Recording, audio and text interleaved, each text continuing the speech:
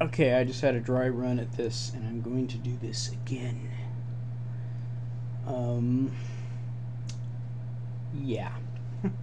Right. Okay, I'll start out and just get to this quickly. Okay, so we have a Epson Perfection V200 photo, and we want to figure out what is it we got to do in Ubuntu 10.04 to get this freaking scanner to work.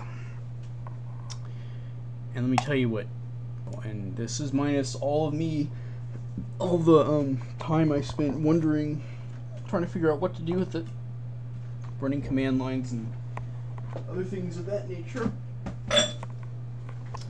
Basically, you have to go to the Epson page, and you actually want to go to the Aviasys web page, and you look for a scanner. See, in this case, the driver doesn't come with Linux, and Windows, the driver did come with Linux, is already installed. If the manufacturer makes a driver, proprietary, evil proprietary.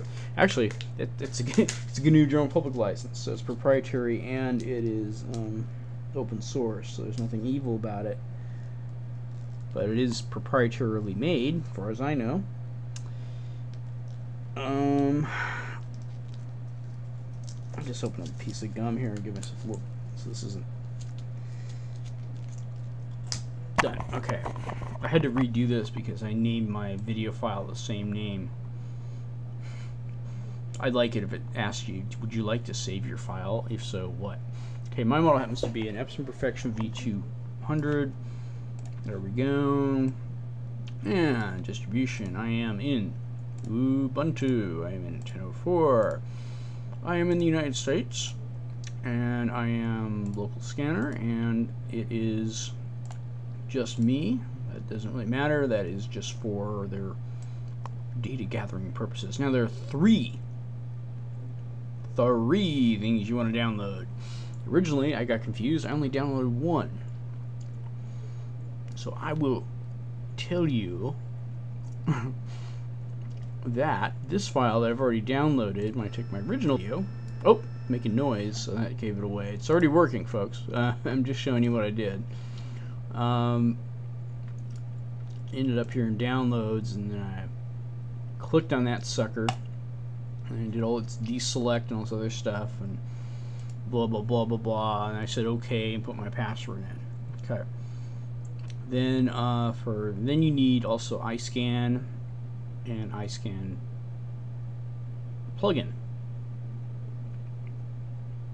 What the hell is this?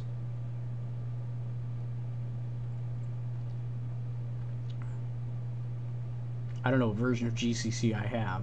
I'm just getting the latest version. That's what I did. If you don't like it, too bad. It's what we roll. So I clicked on this. And I just save the file. There we are. There already. Double click on it. It's going to tell me I already have one. And then I do this. Save the file like there. And double click on it. I'm not going to reinstall that. But I have them. Here's all the drivers right there. That is 107. It doesn't even add up to a megabyte. Then, once that's done, just go over here to graphics. Image scan for Linux is what they made. That's what iScan means. And it starts making noises. The power of Jesus loads the drivers for you. And then it just do preview. I guess is it the same thing as scan? I'm not sure. Now maybe that won't save it. By default, this is set to save to there it is. It's set to save to where? Default. Let's call this your fault.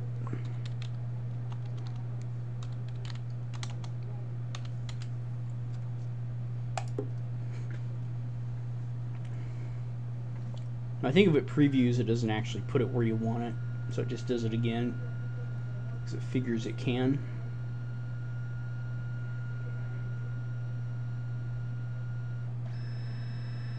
Isn't that cute?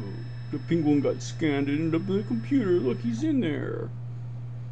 Okay. Let me close it. And go over here. And then we go over to your fault. Where's your fault? Default. Already did it. Scanner. Scanner 2. Well, hey, I'm making scanner, right? I'm making the first one before I make the second one. There you go. Your fault. TUV to XY. Your fault. Click on it. Bam. Done. We are done. Come on. What do you mean it's too hard for the desktop? Come on. I'm all done.